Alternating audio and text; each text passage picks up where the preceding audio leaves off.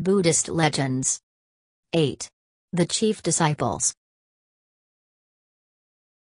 11. They who think to find the truth in falsehood, they who discern but falsehood in the truth. They never attain the goal of truth, but abide in the pasture ground of error. 12. They who have rightly discerned the true in its truth and the false in its falsity. They attain the goal of truth and abide in the pasture ground of right thinking. This religious instruction was given by the teacher while he was in residence at Veluvana, and it was with reference to the announcement made by the chief disciples of Sanjaya's refusal to go to the teacher. From first to last the story is as follows. 8a. Life of the Buddha. 4 incalculables and 100,000 cycles of time in the past hour. Teacher was born as a Brahm prince in the city of Amaravati, and his name was Sumedha. After acquiring proficiency in all the arts, he renounced wealth amounting to countless millions which he inherited on the death of his mother and father, retired from the world, adopted the life of an anchorite, took up his residence in the Himalaya country, and there won for himself by ecstatic meditation the supernatural powers. Now it came to pass on a certain day that Dipankara, master of the 10 forces, set out from Sudasana monastery to go to the city Rama, and the populace came forth to clear the way. As Sumedha came flying through the air on that day, he observed that a road was being cleared. Therefore, selecting for himself a portion of the road which had not yet been cleared, when the teacher approached, he made of himself a bridge for him, spread his mantle of antelope skin in the mud, laid himself thereon, and said, "Let not the teacher with his company of disciples tread upon the mud. Let him rather tread upon me, so let him proceed upon his journey." When the teacher beheld Sumedha, he said, "Yonder prince is a nascent Buddha, 4 incalculables and 100,000 cycles of time hence he will become a Buddha named Gautama." Thus did the teacher Dipankara prophesy regarding the Brahm prince Sumedha. After Dipankara came the following Buddhas: Khandana, Mangala, Samana, Revata, Sabata, Anamadasi, Vidama, Narada, Pajumadara, Sumedha, Sujata, Padasi, Athadasi, Dhammadasi, Siddhartha, Tissa, Fusa, Vipassi, Siki, Vasapu, Kakazanda, Kanikamana, and Kasapa. One after another these 24 Buddhas arose in the world and enlightened the world, and from each of them the Brahm prince Sumedha received the prophecy that he should one day become a Buddha. Now after Sumedha had fulfilled the 10 perfections and the 10 minor perfections and the 10 major perfections, making in all 30 perfections, he was reborn as Vesantara, and in his existence as Vesantara he bestowed mighty alms which caused the earth to quake, and in that existence also he renounced both son and wife.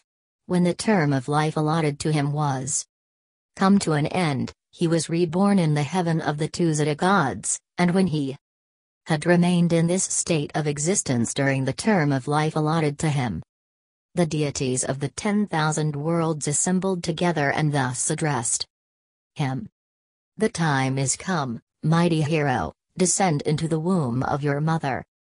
Rescue the worlds of men and gods, discover the region of the deathless." Thereupon he made the 5 great observations, and passing from that state of existence, received a new existence in the royal household of the Sakyas. In this royal household he was brought up amid great splendor and in the course of time attained auspicious youth. He spent his youth in 3 mansions appropriate to the 3 seasons of the year, enjoying splendor and majesty of sovereignty comparable to the splendor of the world of the gods. In the course of time it came to pass that, as he proceeded on 3 successive days to the garden to amuse himself, he beheld the 3 heavenly messengers, namely, a man worn out by old age, a man afflicted with disease, and a dead man. On each of the 3 days he returned to his palace, overcome with emotion. On the 4th day he beheld a man who had retired from the world and adopted the life of a monk. "It were well for me to retire from the world and adopt the life of a monk," said he, conceiving a desire for the religious life. And with this thought in mind, he proceeded to the garden and spent the entire day sitting on the bank of the royal pool. While he sat there, the god Vissakama approached him, disguised as a barber, and dressed him in rich apparel and adorned him with all manner of adornments. There also he received the message that a son had been born to him, Prince Rahula, and realizing the strength of affection for a son, he reflected, "I must straightway break this bond, lest it become too strong for me." In the evening, as he entered the city, Kisa-Gautami, daughter of his father's sister, pronounced the following stanza. "Happy indeed is that mother, happy indeed is that father. Happy indeed is that wife whose husband is such a one as he." When he heard Kisa-Gautami pronounce this stanza, he said, "This woman has taught me where true happiness is to be found," and taking off a string of pearls, he sent it to her as a present. Having entered his own residence, he lay down on the royal couch, and as he lay there beheld the disgusting appearance of the Nautch girls asleep. Heartsick he roused his courtier Channa, caused his steed Kanthaka to be brought to him, mounted Kanthaka, and taking Channa with him as his companion, and surrounded by the deities of the 10,000 worlds, he went forth and made the great retirement. Proceeding to the bank of the river Anama, he retired from the world and adopted the life of a monk. Having adopted the life of a monk, he proceeded to Rajagaha and went about the city receiving alms. Then he retired to Pandava mountain and seated himself in Pandava mountain cave. While he was sitting there, the king of Magadha came to him and offered to bestow his kingdom upon him, but this offer of the king he straightway refused. He promised the king, however, to visit his kingdom so soon as he should attain omniscience. Then he approached Alara and Dukkha, but after following their system of discipline, failed to win the attainment which distinguishes one who has attained eradicate. Thereafter, for a period of 6 years, he engaged in the great struggle. Early in the morning on the day of full moon of the month Visakha, he ate rice porridge presented to him by Sujata, caused his golden bowl to float on the river Naranjara, and spent the day in Mahavani Grove in the various degrees of ecstatic meditation.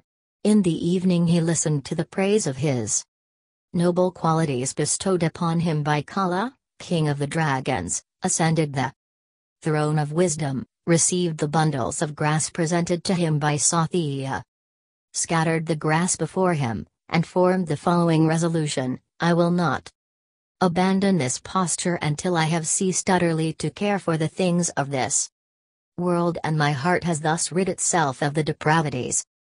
Thereupon he sat down facing the east, and before the sun had set overcame the host of Mara. In the first watch he acquired the knowledge of previous states of existence, in the second watch he acquired the knowledge of the vanishing of creatures from one state of existence and of their reappearance in another. At the conclusion of the last watch he acquired the knowledge of the causes of existence, fathoming the depths of omniscience and acquiring the 10 forces, the 4 subjects of confidence, and all of the noble qualities. For 7 weeks he remained on the throne of wisdom. In the 8th week he seated himself under the goatherd's banyan tree and meditated upon the depths of the law, finally arriving at misgivings as to his ability to preach the law to others. Straightway Sahampati Brahma, accompanied by the retinue of the 10,000 worlds with which Mahabrahma is wont to be accompanied, approached him and requested him to preach the law to others. Surveying the world with the eye of a Buddha, he acceded to Brahma's request. To whom, pray, shall I first preach the law? Thought he. Surveying the world, he became aware of the death of Alara and Uddaka. But remembering the devoted services of the 5 monks, he arose from his seat and went to Kasapura, meeting Upaka by the way and talking with him. On the day of full moon of the month Asalha he arrived at Isapatana in the deer park, at the place of residence of the 5 monks, and when the 5 monks addressed him improperly, he instructed them how properly to address him. Then he set in motion the wheel of the law, giving to drink of the deathless to 180 millions of angels, but above all to the monk Anakondana. Having set in motion the glorious wheel of the law, on the 5th day of the half-month he established all those monks in eradicate. On the same day also he perceived that the noble youth Yasa possessed the dispositions requisite for conversion, and when the noble youth Yasa left his house in disgust at what he saw during the night, he saw him and summoned him and made a monk of him, saying, "Come, Yasa." In that same night also he caused him to attain the fruit of conversion, and on the following day caused him to attain eradicate. Afterwards he made monks of his 54 companions, employing the formula, "Come, monks." And having made monks of them, he caused them to attain eradicate. There were thus 61 arahats in the world. Having kept residence during the season of the rains, and having celebrated the terminal festival, he sent out the 60 monks into all the world, saying, "Go forth, monks, preaching and teaching." He himself proceeded to Ruvla, on the way thither, in Kapasuka grove, instructing the 30 youths known as the Vadivayas. Of these, the least attained the fruit of conversion and the greatest attained the fruit of the 3rd path. All these youths he received into the order with a single formula, "Come, monks." And when he had so done, he sent them out into all the world. Arriving at Ruvla, he performed 3,500 miracles and converted Ruvla Kasapa, Nadi Kasapa, and Gaya Kasapa. These were 3 brothers, ascetics who wore matted hair, with a following of 1,000 disciples. These ascetics he instructed in the law. And when he had so done, he received them into the order with a single formula. "Come, monks." Seating them at Gaya-Sisa, he established them in eradicate. By preaching the fire sermon, then, attended by 1,000 arahats, he went to Lathivana garden near the city of Rajagaha, intending to redeem the promise he had given to King Bimbisara. "The teacher has arrived," went forth the cry. Hearing the report, King Bimbisara approached with 12 Nahudas of Brahm householders, and to him the Buddha preached the law in a pleasing manner, establishing the king and 11 Nahudas of Brahmins in the fruit of conversion and 1 Nahuda of Brahmins in the refuges. On the following day he listened to the praise of his noble qualities by Sakka king of the gods disguised as a Brahman youth, and then entered the city of Rajagaha.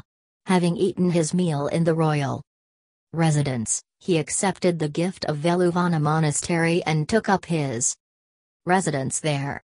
And there it was that Sariputta and Malana came to him. And there it was that Sariputta and Malana came to him. And there it was that